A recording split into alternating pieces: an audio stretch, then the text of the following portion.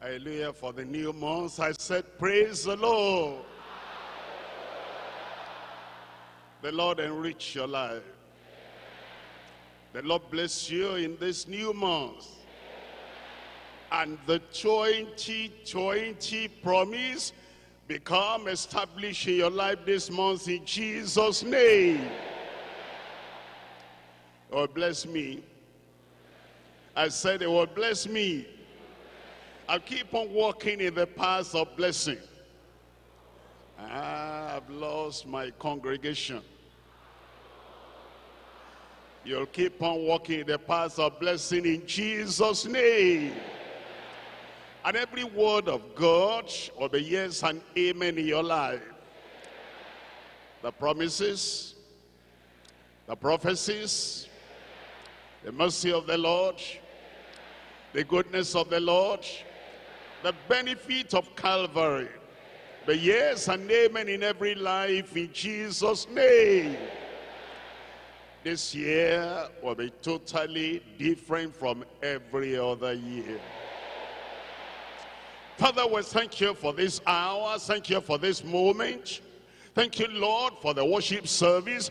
Thank you for the joy. Thank you for the strength. Thank you for the grace. Thank you for the liberty we have in your presence. We're asking, oh Lord, you will break every chain, and you'll break all the shackles, and all the fetters you'll put asunder in Jesus' name.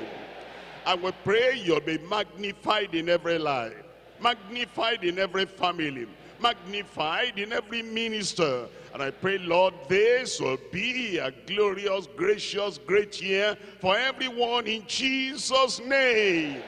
Well, thank you because we know you have answered. In Jesus' mighty name we pray. And the church of the living God said, amen. Thank you very much. You can see now we're coming to Job chapter 33, and I'm reading from verse 4. Job chapter 33, we're looking at verse 4. The Spirit of God has made me, and the breath of the Almighty has given me life. Think about that. We've been reading about a lot of things in Job. That is in the book of Job. But now, it tells us very clearly that these people, the three friends, they had their faults, and Job had his own misconception, and Elihu had his own understanding, a man of different opinions, and it was full of matter. But there is something we want to get out of the book of Job, and this is the fact that they all acknowledged the existence of God. There is no atheism in Job. There is no atheism in any of the chapters of Job. As we look at Job, whatever they said, however they said it, from whatever direction they were coming, here is one thing they believed. They believed in the existence of God. In fact, Elihu now said, the Spirit of God has made me. And then he said, the breath of the Almighty has given me life. The existence of God, the greatness of God, the power of God, the creative nature and the creative power of the Almighty God. Look at verse 6. It says in verse 6, behold, I am according to thy wishing. God said, look at this, look at this. I also am formed out of the clay. Look at that knowledge of the word of God, of the creation of man. He said, I also, Adam made of clay, and the first man made of clay, I am made of clay. But you to understand that that is not a solitary understanding about God. I'm coming to Job chapter 4, and we're looking at verse 17. Job chapter 4, and we're looking at verse 17. It says in verse 17, shall mortal man be more just than God? Shall a man be more pure than his maker? He's saying, man, mortal man, any man, anywhere, any man in any generation, there is something you know about that God. He is the maker of man. He is the creator of man. It tells us in Job chapter 10. Job chapter 10, looking at verses 8 and 9. Job chapter 10, reading from the first part of verse 8. Thine hands have made me and fashioned me together round about. Your hands have made me, no doubt. They all believed in the powerful creative power of the Almighty God. Thy hands have made me and fashioned me. Look at verse 9. Remember, I beseech thee that thou hast made me as the clay. You have made me. You made me from clay. I didn't just come when you created all the other things. You said, let there be, and there was. Let there be, and there was. When it came to the creation of man, you used your hand, you used the clay, and you formed me. And thou your breath has given me life. Chapter 31 of Job. In Job chapter 31, I'm reading from verse 15. Job chapter 31, verse 15. Did he not that made me in the womb make him? Here is Job saying, you know, no man came here by himself. He that made me, the Almighty, is the same one that made him, my neighbor. Did not he that made me in the womb make him? And did he not fashion us, himself, myself, and yourself? Did he not fashion us in the womb? The understanding that God is creator. The understanding is so mighty and is so great. He created all things. Chapter 32, I'm reading from verse 22. Chapter 32, verse 22. For I know not to give flattering titles. In so doing, my maker is my creator. My maker is the one that formed me. My maker is the one that made me. My maker would soon take me away. Look at chapter 35. We're reading from verse 10. Chapter 35, verse 10. But none says, where is God, my maker? They're all searching for this and searching for that, and they do not come in the presence of the Lord to say, where is my maker, who gives songs in the night? He has not abandoned us after he created us. He gives us songs. He gives us joy. He gives us happiness. He gives us all the good things of life. He is our maker. He is our creator. Chapter 36 of Job. And we're reading from verse 3. 36 of Job, looking at verse 3. I will fetch my knowledge from afar, and will ascribe righteousness to my maker. I will fetch my knowledge not from nearby current affairs, the papers, the radios, and the things we hear around, and the blasphemies were here all around. I'll not make that the basis of my knowledge. From far away, from heaven, I will get my knowledge. I will fetch my knowledge from afar. And I will ascribe righteousness, holiness, purity. I will ascribe righteousness unto my maker. Look at Job chapter 40. And I'm reading from verse 15. Job chapter 40. We're reading from verse 15. It says in verse 15, behold now behemoth, which I made was thee. And he eateth grass as an ox. Here God now begins to talk. All the others have spoken. And they all spoke with one voice, united voice, that God is the maker. Especially man, God is the maker of man. He is the creator. The Almighty now comes in majesty. The Almighty now comes in glory. The Almighty now comes with authority. And he says, Job, stand up and buckle up. And if you can answer me, answer this one. And God said, behold, now the behemoth which I made was thee. I made you, I made him. I made you, I made all things. It tells us in that same chapter 40, verse 19. In verse 19, he is the chief of the ways of God, he that made him. He that made him can make a sword to approach unto him. There's something we see in the book of Job, that whatever you have learned, whatever you have studied, whatever you have read, you come to this final understanding that God is the maker and the creator of man. Today we're looking at the message, acknowledging God as our maker and creator.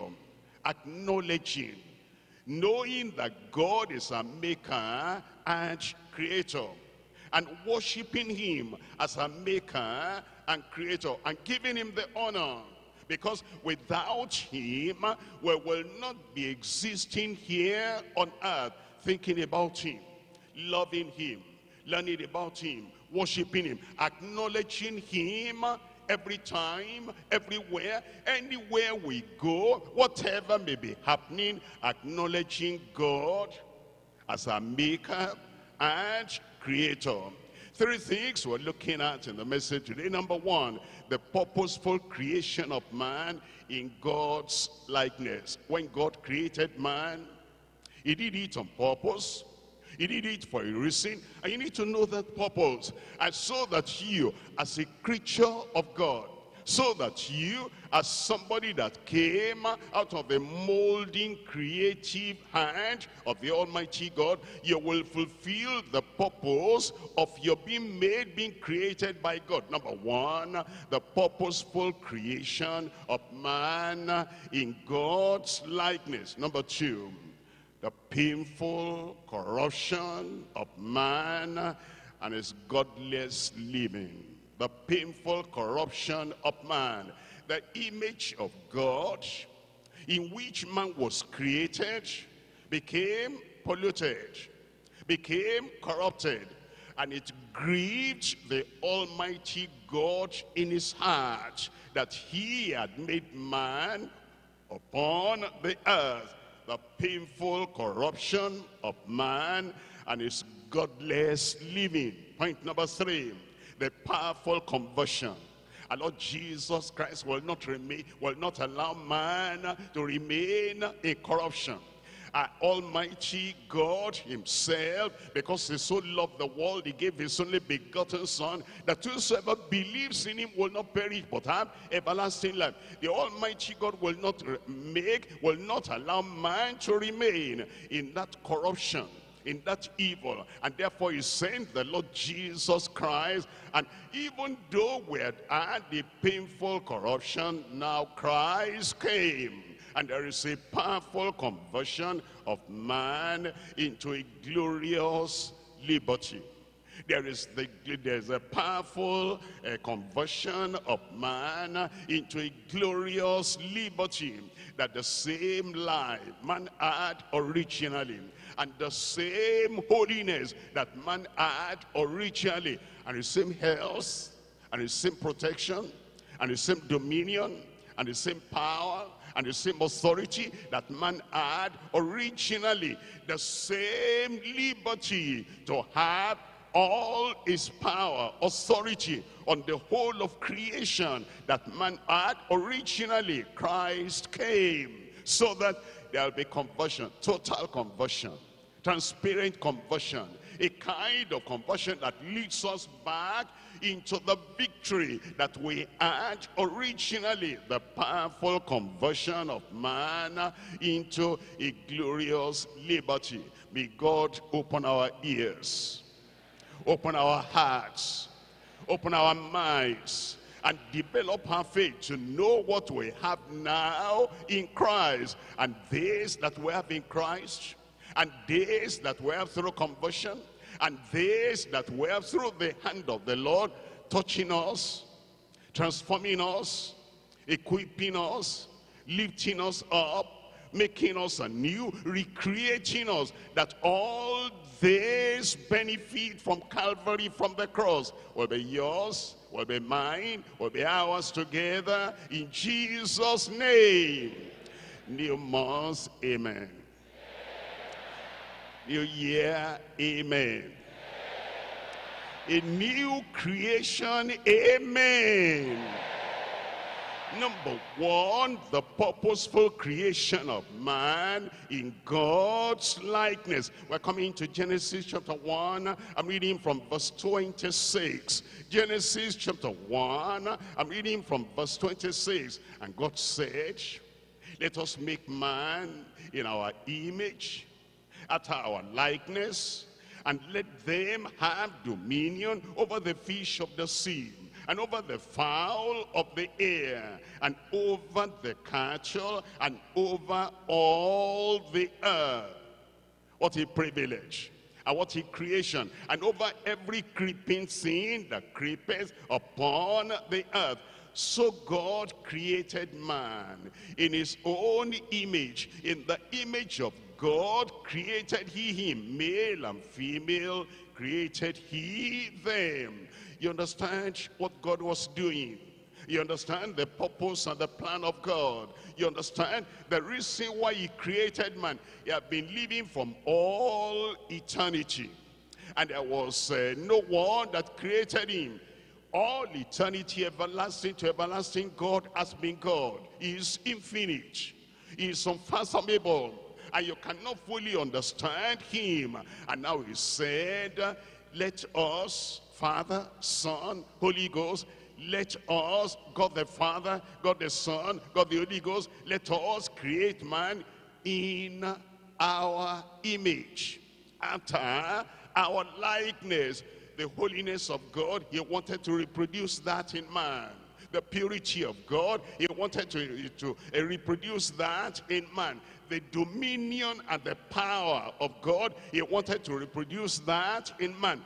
Let us make man, man that will not be defeated, man that will not be sinful, man that will not be overcome, man that will have authority and power, holiness in the mind, holiness in the heart, purity everywhere. Let us create man, let us make man in our image, after our likeness, and let them have dominion. That dominion is coming back. That authority is coming back.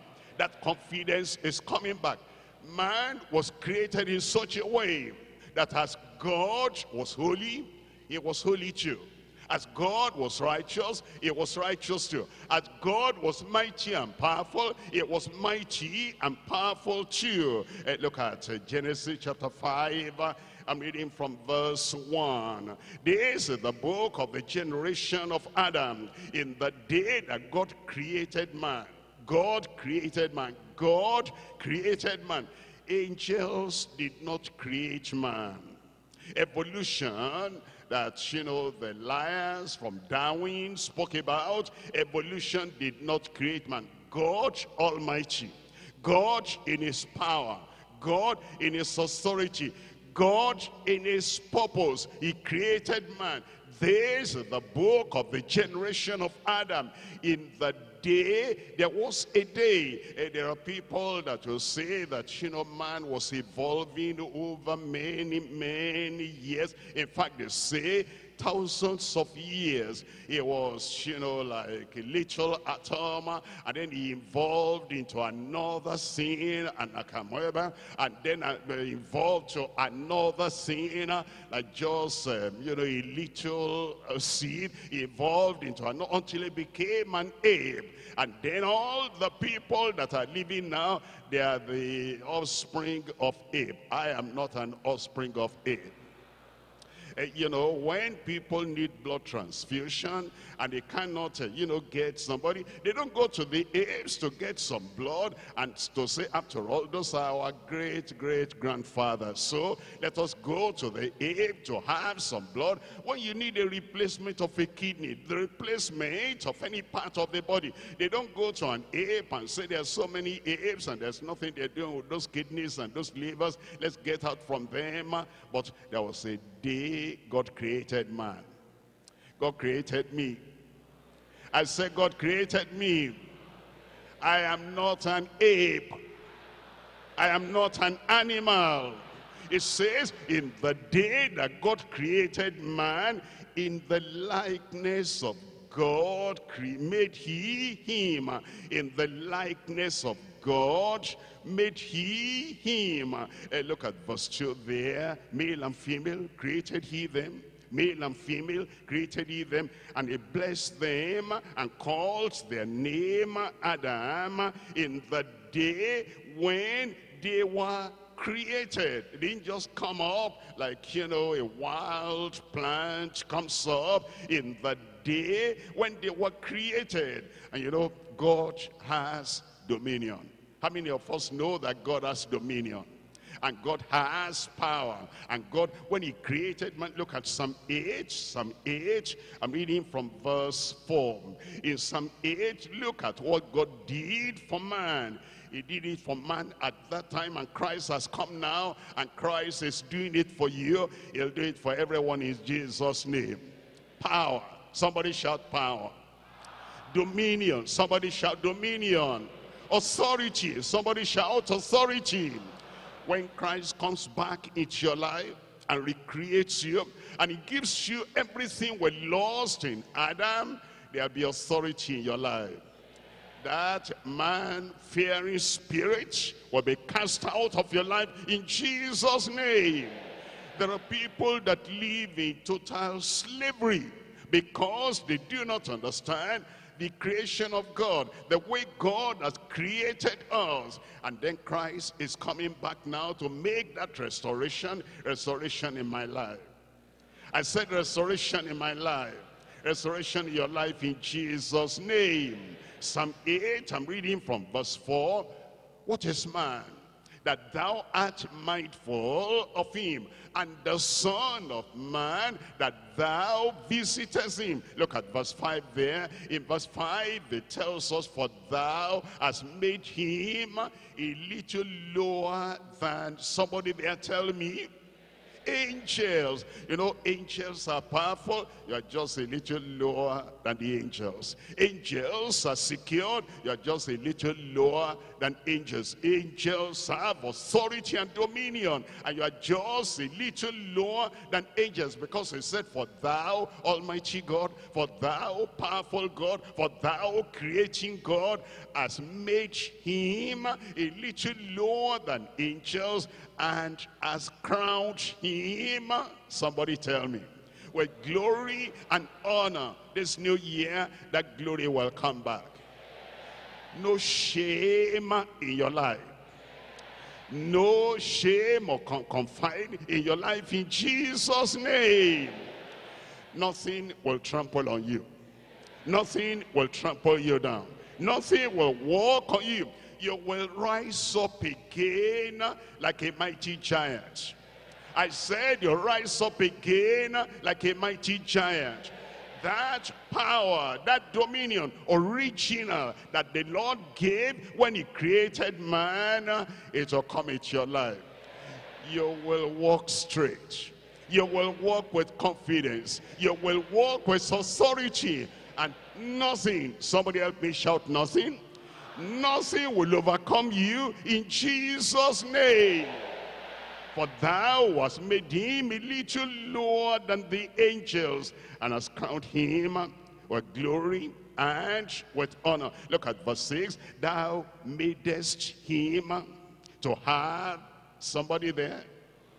Thou madest him to have, thou madest him to have dominion over the works of thy hands. Thou hast put, tell me, That thing will not walk on your head anymore. That thing will not walk at your back anymore. That thing will not bow your head down anymore.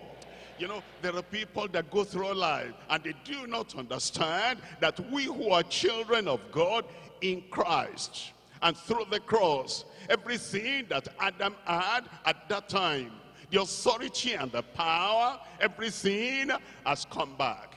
I said everything has come back. There have been people in the Bible and even in our own days that realize the dominion they had over the works of the hand of the Lord. Look at Elijah coming, and then he made a proclamation on the whole nation. He said, there'll be no dew, there'll be no rain, all these days, all these years, according to my word. He locked the heavens and went away with the key until he came back and he said, Obadiah, go tell your master Elijah is here. There's going to be the sound of the abundance of rain. When you open the heavens or the key again, the rain came down. There were people that knew that they had dominion. Here comes Joshua, and Joshua said, son, it's your end. I'm here in a great battle, and you look too fast. You are going down. I need the light to conclude this battle. Sun, stay there. Moon, stay there. That man had authority. I said that man had authority. And there was a man, they came to arrest him, and they were going to take him to their foreign land because their king had said, go catch him and go arrest him. And they all came. And the servant of the man of God said, alas, my master, what shall we do? And he said, Lord, open his eyes. The Lord will open your eyes. And then he saw, and behold, chariots of fire around him. And the people came, they were right in front of the people they wanted to arrest. They had authority of man, he had authority from God. Which authority do you want? I said, which authority do you want? And he said, who are you looking for? They said, somebody called Elisha. He said, that's not the real person you're looking for. You see, I'll take you to the man you're looking for. And he said, Lord, while I'm getting ready to, take them there, blindfold all of them. And the whole army of the Assyrians became blind. And he said, follow me. They followed the man they wanted to arrest. And then they got to, the king of Israel. And he said, Lord, open their eyes now. And their eyes were opened. They found themselves in a strange place. And the king of Israel said, my father, should I kill them? He said, don't kill them. If you kill them, they'll not have chance to tell their king who has authority and final dominion. Give them food, let them eat. They ate, and they went back, and they told their king, they said, we saw dominion and authority. They never came back again. They will not come back again. Because it says, thou madest him to have dominion over the works of thy hand. Thou hast put all things under his feet. Can I prophesy to your life? The Lord will put all enemies under your feet this year in Jesus' name. Look at Hebrews chapter 2. Hebrews chapter 2. I'm reading from verse 9. Hebrews chapter 2, and we're reading from verse 9. All this were fulfilled in Christ, that it might be fulfilled in us. Hebrews chapter 2, verse 9. It says in verse 9, but we see Jesus. We see, who do we see? Who do you see? Jesus made a little lower than the angels in his incarnation for the suffering of death, crowned with glory and with honor, that he, because of the suffering, that he, by the grace of God, should taste death for Are you not there? For he has tasted your death. He has taken that death penalty away from you. In the day that you eat of that fruit, thou shalt surely die. That was the sentence for Adam. And then he ate and he died. And all his offsprings, they died. But now Christ has come. He has taken that death penalty away. Eternal death, you will not die. Death in hell, separation from God, you will not go there. Premature death, you will not die before your time. It says that he should taste death for every man, for it became him, for whom are all things, by whom are all things. This is verse 10 now. In bringing many sons unto glory, to make the captain of their salvation perfect through suffering.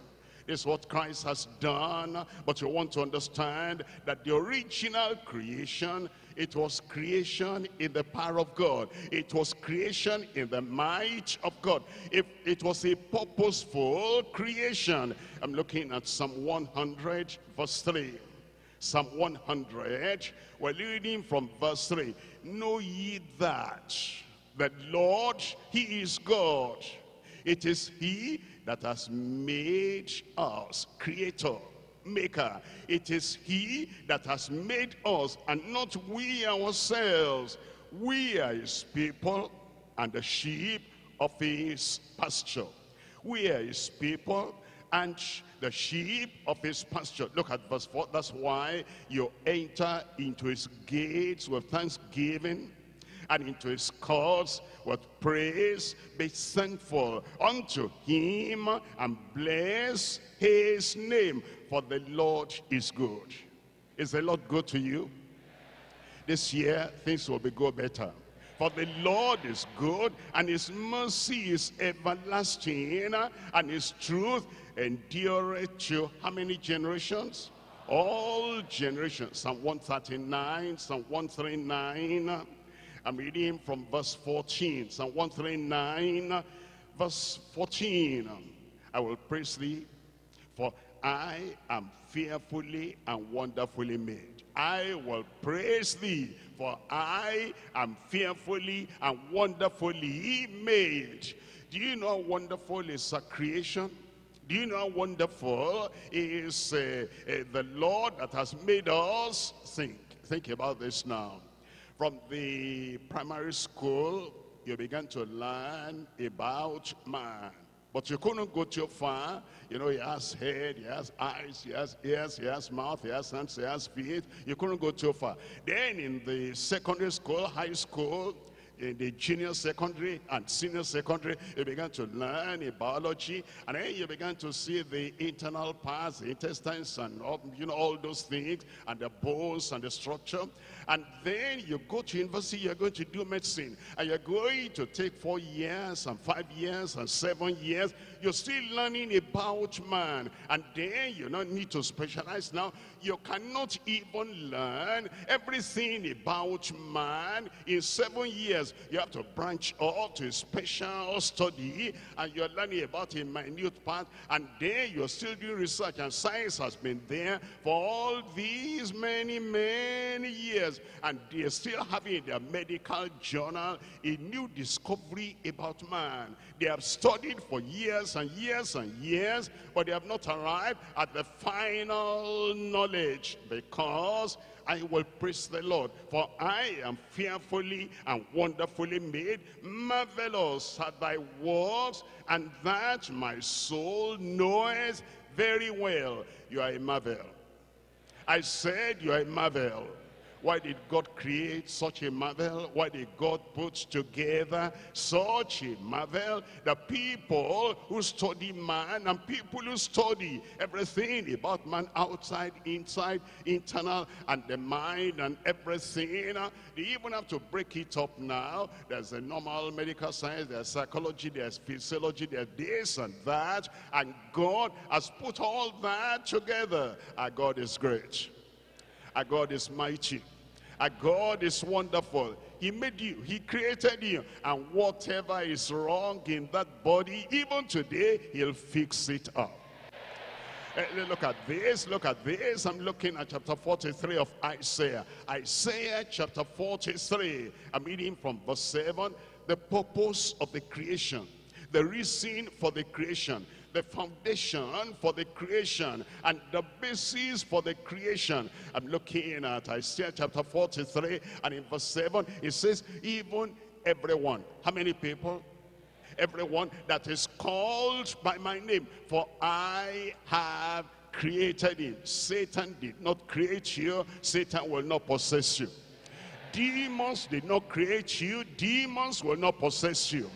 Man, like yourself, did not create you. Herbalist somewhere, mighty power somewhere. They have not created you. They will not have any impact in your life in Jesus' name. And it says, everyone, even everyone that is called by my name, for I have created him. Why? I said why? Yeah, for the glory of God.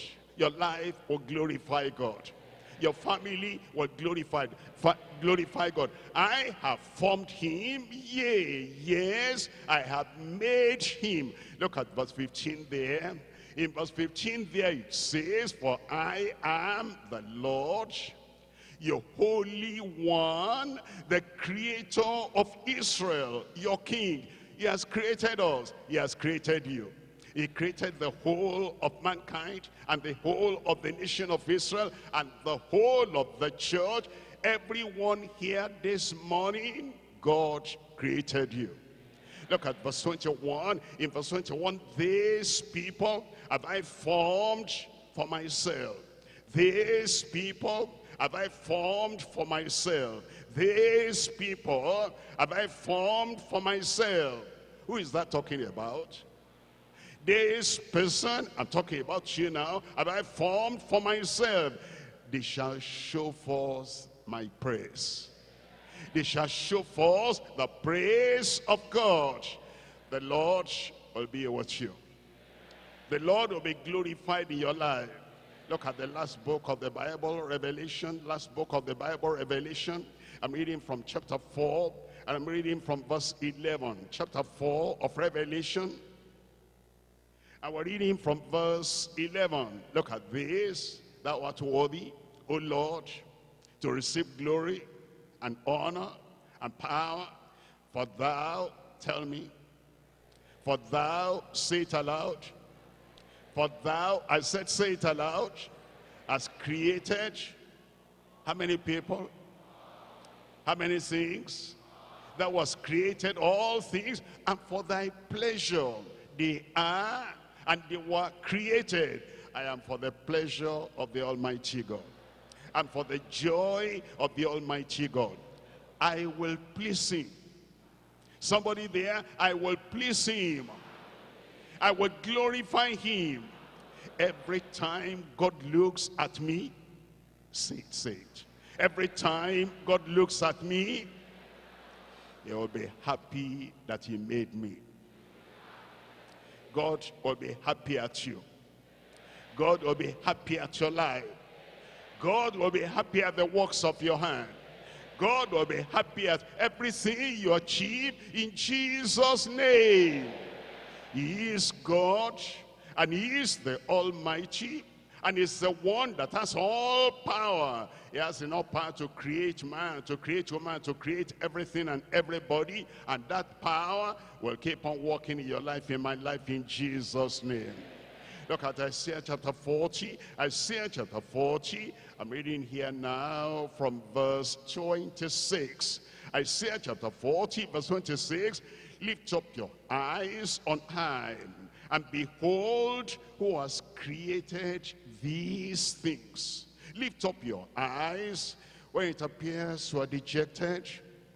You're forgetting who you are, and you're looking down, and sorrow is taking the better part of you. And then you're singing the old song, sometimes in the valley, sometimes on the mountain. It's not an easy road. We're going to Zion. but the way is rough, and then you cry a little. Christ, do you care? All my tears. Christ, do you care? All my problems. Stop your crying. There's a new day. Stop all that weeping and stop all that sorrow. Lift up your eyes on high. Behold, who has created these things, that bringeth out their host by numbers. He calleth them all by names, by the greatness of his might, for that he is strong in power. Our Creator is strong in power. Our Redeemer is strong in power. Not one faileth. You're going into this new year proper with the understanding that every promise of God he has made to you, not one will fail. Look at verse 28. As thou not known, you will know. As thou not heard, you are hearing it now. That the everlasting God, the Lord, the Creator of the ends of the earth, fainteth not, neither is he weary. There is no searching of his understanding. And then it says, he giveth power to the faint. Today, he giveth power to the faint. This new month, he giveth power to the faint. And to them that have no might, he increases strength. Even the youths shall faint and be weary, and the young men shall utterly fall, but they that wait upon the Lord. Who is that? They that wait upon the Lord. Where are they? They that wait upon the Lord shall renew their strength. Shall renew their strength.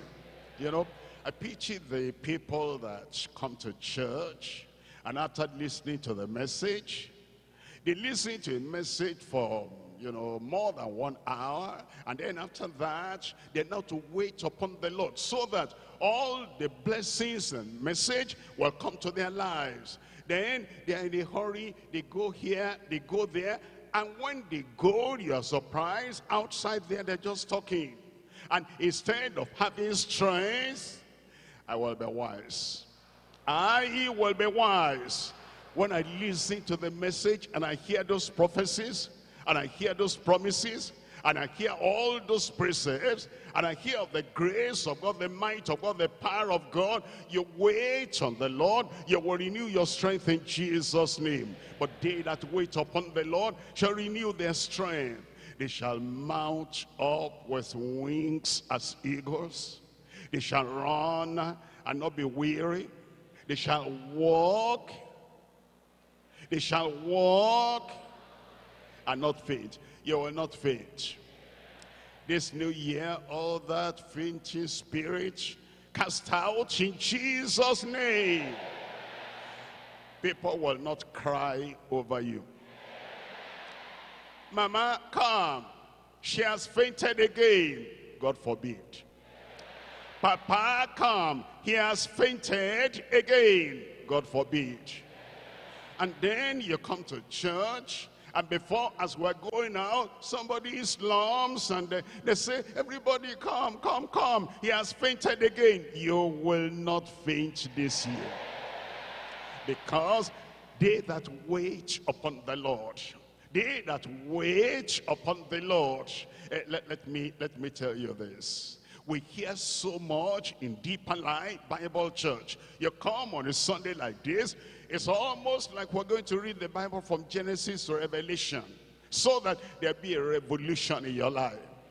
I said there'll be a revolution in your life.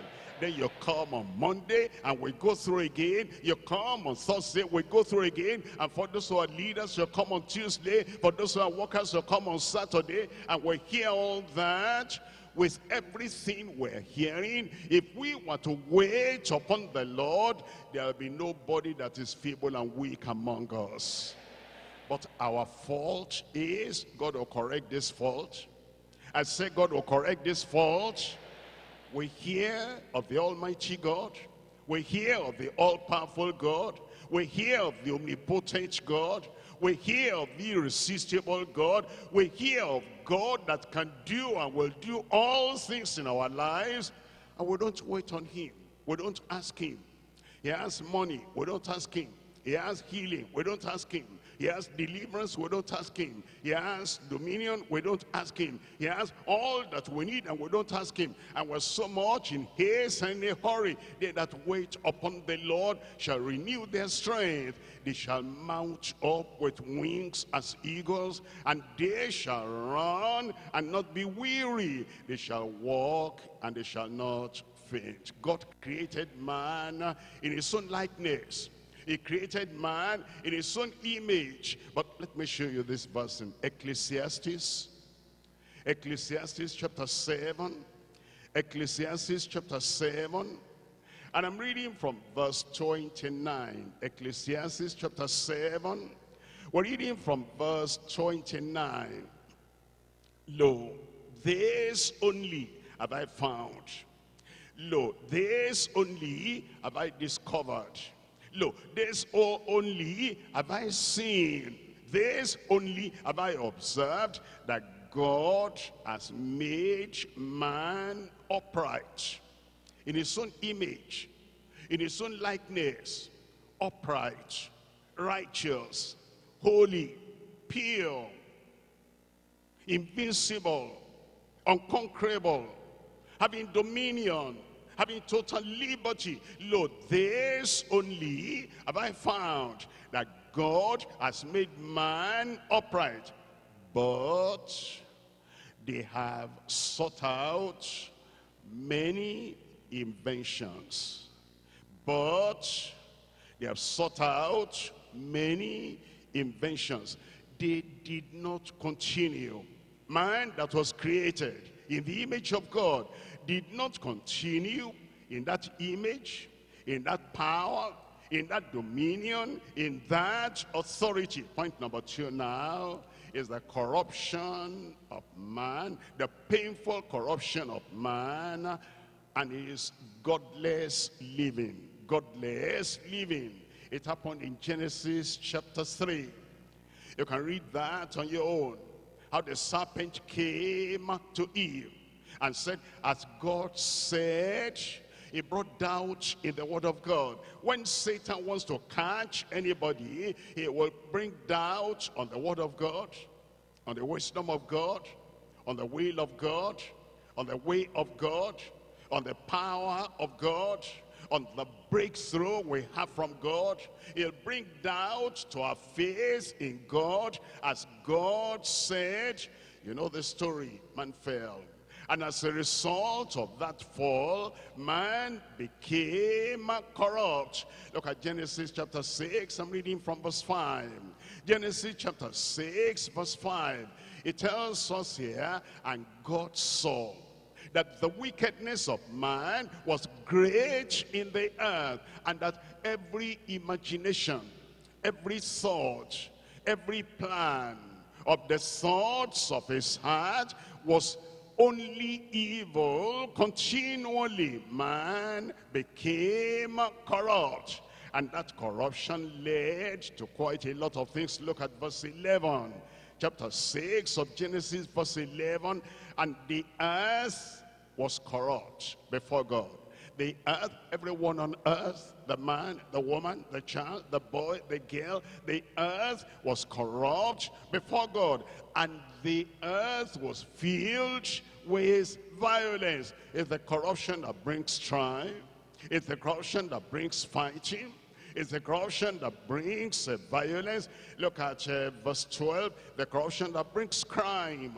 And God looked upon the earth, and behold, it was corrupt. God looked upon the earth, and behold, it was corrupt. For all flesh had corrupted his way upon the earth. All flesh had corrupted his way upon the earth. And God brought some cleansing, forgiveness, recreation, and told them to sacrifice the lamb. And he said, when I see the blood, I will pass over you. And so a new creation was to start right there. And they applied the blood, and they became free. Their sins were forgiven, and they sang unto the Lord has delivered us. But before long, after that deliverance, they corrupted themselves again. Exodus chapter 32. In Exodus chapter 32, we're reading from verse 7. Exodus chapter 32. And we're reading here from verse 7. It says in verse 7, and the Lord said unto Moses, go, get thee down. For thy people, which thou broughtest out of the land of Egypt, have corrupted themselves. They started the whole cycle again. They were corrupt. God cleansed them, lifted them up, and said, go up right now. Before they went too far, they stumbled again, and they corrupted themselves. It's not man like that today. Oh, they said, educate the man. Once there's education, there's going to be civilization. And so man began to go to school, and then they go to high school, and they go to college, and they go to university. And we've discovered now that the more a man is educated, the more the devil in him is brighter, and is more cruel, and is more corrupt. And the way they know that even though there should be progress, there's no progress, there's retrogression, and there is corruption. And so God said, I cannot bear them. Look at verse 31. In verse 31 of that chapter 32, and Moses returned unto the Lord and said, oh, these people have sinned a great sin, and they have made gods of gold. Yet now, if thou wilt forgive their sin, and if not, blot me, I pray thee, out of the book which thou hast written. You see, when you are cleansed, when you are converted, when your life is turned around and you are transformed, your name enters into the book of life. And Moses said, I know my name is in the book of life. I know you called me. I know you converted me. I know you commissioned me. And I know my name is there. All these people have sinned against you. And now, forgive them. If you're not going to forgive them, take my name out of the book of life. What he was saying is, I don't want to get to heaven without them. I want them to get to heaven with me. And if you will not forgive them and take them to heaven, why am I in heaven all alone without the people that you have sent me to? Look at verse 33. And the Lord said unto Moses, whosoever have sinned against me, him will I blot out of my book. When the people corrupted themselves, he drove them out of the Garden of Eden. When the people corrupted themselves, he drove them out of his presence. And today, as many as have corrupted themselves, they were converted before, they were cleansed before, they were children of God before, they were heavenly minded before, they were holy before, but now they have corrupted themselves. They are driven out of the book of life. They are taken out of the book of life. I pray that will not happen to you. If it has happened, you run back to Calvary, and then your name will enter once again in Jesus' name. The corruption of man, the corruption of man, the dirtiness of man, the defileness of man, the sinfulness of man, the defilement of man, and his godless living. Look at Psalm 14, 10 and 4. And we're looking at verse 1. The fool has said in his heart, there is no God. They are corrupt. The fool has said in his heart, there is no God. Why did they say there's no God? They are corrupt. And it says they have declined away from the Lord. They have done abominable works, and there is none that doeth good. The Lord looketh down from heaven upon the children of men, to see if there were any that understand and seek God. They are all gone aside. That's verse 3. They are all gone aside, all together become filthy. There is none that doeth good, no, not one. That's why the Bible says all have sinned and come short of the glory of God. Man has become corrupted. There is something peculiar to man. When man gets corrupted, look at what he does in Isaiah chapter 1. Isaiah chapter 1, I'm reading from verse 4. Isaiah chapter 1, we're reading from verse 4. A sinful nation, a people laden with iniquity, a seed of evildoers, children that are corrupters. They are corrupt. They corrupt their own lives. They're not satisfied that way. Because you see, when somebody has fallen like that, he becomes a slave of Satan. And he has the nature of Satan in him.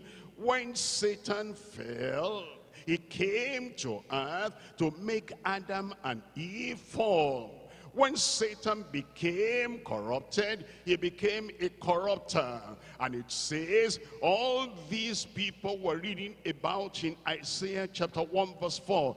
A sinful nation, a people laden with iniquity, a seed of evildoers, children that are corrupters. They are forsaking the Lord. They have provoked the Holy One of Israel unto anger. They are gone away backward. They corrupt themselves, and then they begin to corrupt other people. Look at Romans chapter 1. Romans chapter 1, children that are corrupters. The new God, that God created them. He created them in his own image. He created man in the likeness of the Almighty God. But when they fall and when they corrupt themselves, here is what happened in Romans chapter 1, reading from verse 21. Romans chapter 1, verse 21, because that when the new God, they glorified him not as God, neither was thankful, verse 21, but became vain in their imaginations, and their foolish heart was darkened. Their foolish heart became darkened. Did they profess that they were corrupt? Did they say and accept they were corrupt? Did they confess they were corrupt? Verse 22, professing themselves to be wise, they became fools, and changed the glory of the uncorruptible God into an image made like corruptible man, to birds and to four-footed beasts and creeping things. What's the Bible saying here? God the mighty, God the holy, God the pure, God the perfect created man in his own image. Man fell, man became corrupted. And what's man trying to do? Man is trying to create his own God. Man is trying to create God after the image of the corruptible man, after the image of four-footed beast. When God created man, he created man like himself. Now man wants to create God, and he has a God of indulgence, a God who is able to behold iniquity and say, God bless you, no problem at all. They create a God who accepts sin. They create a God who is so loving, he will not even correct, he will not even demand confession from man. They create a God who cannot punish sin because they want to be like God. God, you created us, now we're going to create you. It says in verse 24, wherefore God also gave them up to uncleanness through the thoughts, the laws of their own hearts, and to dishonor their own bodies between themselves, who changed the truth of God into a lie. They changed sound doctrine into false doctrine, and they worshipped and served the creature more than the Creator. They worship and they serve the creature more than the Creator. For this cause, in verse 26, for this cause God gave them up unto vile affection, and for even their women did change the natural use into that which is against nature. And there are, women that say that they walk with their flesh.